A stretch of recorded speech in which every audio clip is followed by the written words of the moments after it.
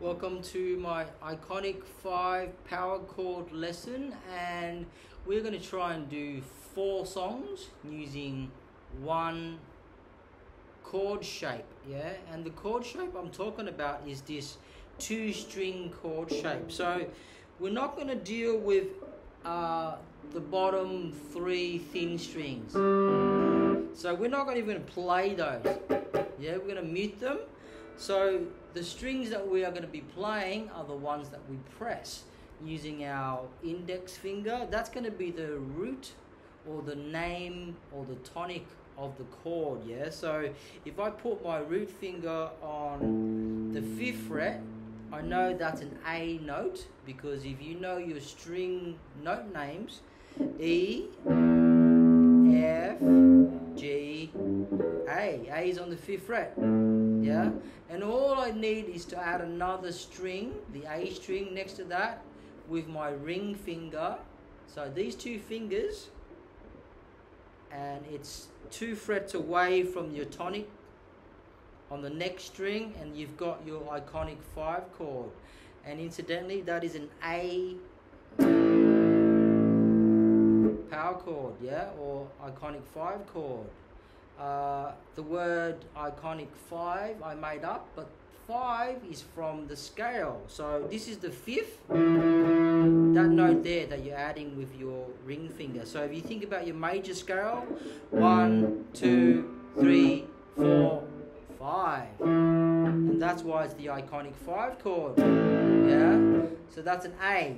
So let's go through and start with Sweet Child of Mine. We're going to start on the D of the A string. So this chord you can use safely on either the E string start or the A string start, which is underneath. So this is a D. Why is that a D? Because if you remember, here's your C chord. C, D. The C and D are not best friends, so there's a whole fret in between them. So there's D. So Sweet Child of Mine, 5th fret, D. She's got a smile that seems to me, reminds me of childhood memories. To the C. And then to the G. So that's what you will be playing during the verses, D, C, and G. She's got a smile that seems to me, reminds me of childhood memories. If I stare too long, I'll probably break down and cry. Again, Sweet Child of Mine is tuned flat, E flat, by Guns N' Roses. We're tuned to standard. So when you play this with Guns N' Roses, it's not going to sound the same. So you would have to play it flat. So you'd have to play from here, 4th fret.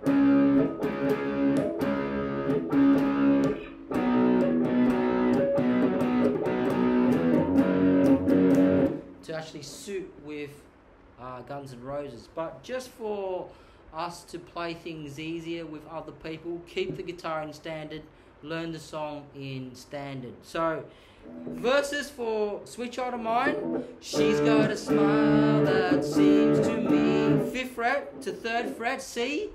Reminds me of childhood memory. If I stare too long, I'll probably break down and cry. So you play that for all the verses. Now the chorus, same shape. We haven't changed chord shape, we just changed frets. The chorus is going to go to the A power chord. So the A is on the 5th fret there, and the ring finger on your... Here's your A. Whoa, whoa, whoa. To the C, you just learned. Sweet child of mine. Whoa, sweet love of mine. Notice how I'm not hitting the bottom strings, I'm just hitting the 2 strings in the iconic 5 chord. So that's Sweet Child of Mine. Let's move to Seven Nation Army for our second song. We're going to start on the 7th fret. So Seven Nation Army, 7th fret. that's my tonic. This is an E, because there's your D on the 5th we just started on. So, Seven Nation Army, start on the 7th fret. E, D, E, yeah? So, and it's 4 strums to start off with. So there's 4. 1, 2, 3, 4. So 1, 2, 3, 4. So I'm going from the E to the G chord. Same shape, same iconic 5 shape.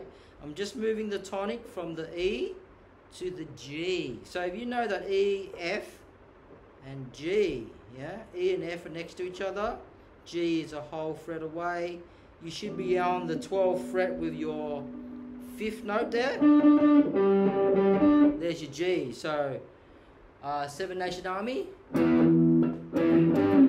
You want 4 strokes there. And then go to your E string. 10th fret is your tonic. There's your D. Yeah. And then go to your 8th fret. C, B. C and B are next to each other. C, B. Yeah. So the whole thing. 4, 5, 6, 7. Seven Nation Army has 7 strums.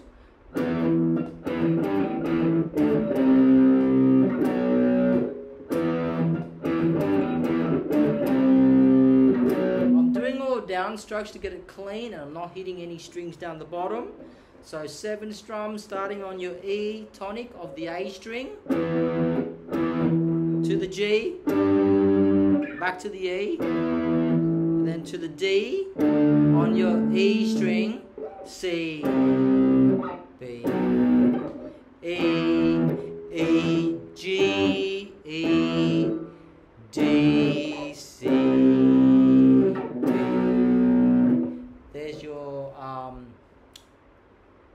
Seven Nation, using the same shape. We haven't changed shape.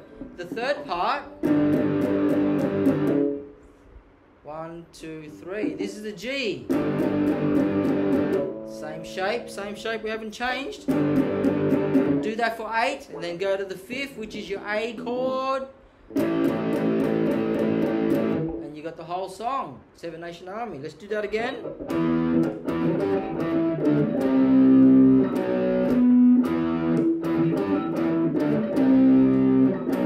If I'm going too fast, go down to the bottom there, to the settings, and slow it down, yeah? 7th fret. Then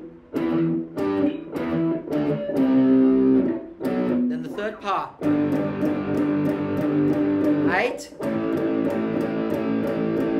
8. Then you start again. Incidentally, that last chord on the third part. So.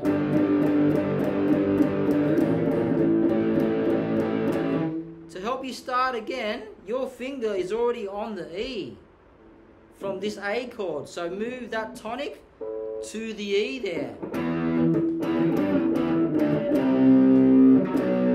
Okay, next song we are going to do Believer by Imagine Dragons. I'm going to start on this A, on the 5th fret of the E string.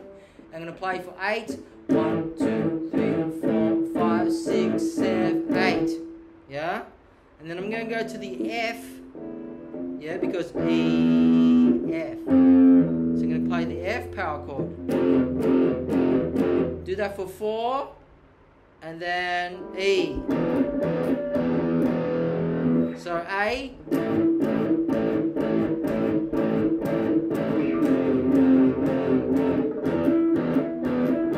So 4 Fs, 4 Es. This E here, I'm really just hitting the thick E and the 2nd fret, which is a B of the A string. And I'm stopping the strings from ringing. See that? I put the pick back on when I strum.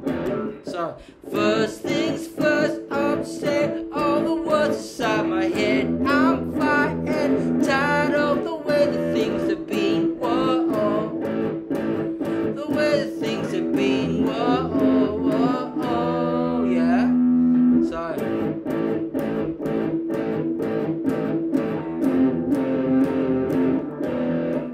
haven't changed shape. We're still using that 2-finger rock chord, yeah? Power chord, iconic 5 chord. And the last song we are going to do is, let me bring it up. Joker and the Thief. So this is going to be quite a challenging one. So you got the start. We're going to start on the D. Yeah. So we're going off from this.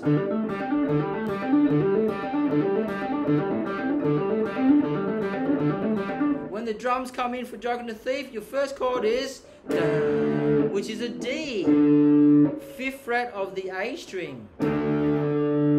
It's only 2 strings, 1, 2. Yeah. Make sure you're on 2 different strings, 2 fingers. Don't play any other strings. Don't play the thick string when you're on the D. Yeah. So, Joker and the Thief.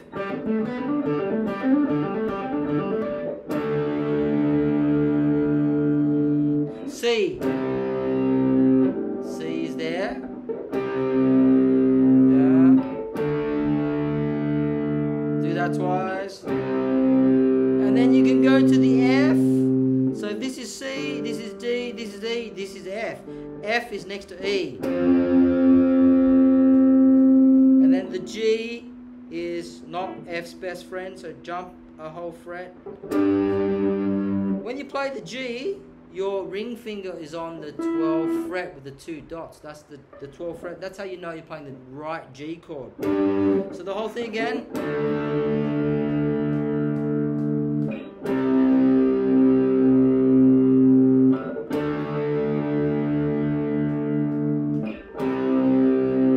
And then to the F. And then the G. And then you've got the...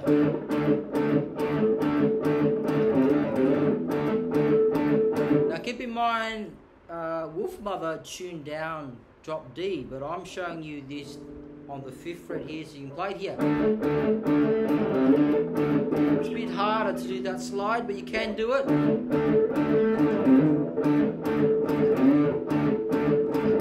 I'm just sliding to the C, back to the D.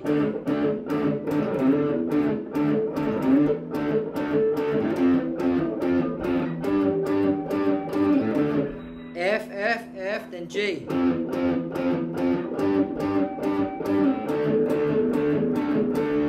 Incidentally, for the part where he's going, you're playing those chords. Da, D, then C, back to D.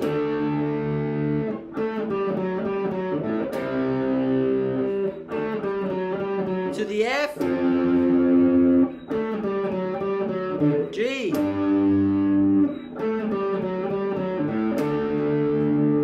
and then the solo, so forth. So I hope you enjoyed that. 4 iconic songs using 1 chord shape, moving around. You need to learn the names of your E string and your A string for this to work. Come back and I'll do 4 more iconic rock songs using this iconic power chord. I use my pinky because it's more rock and roll. Look.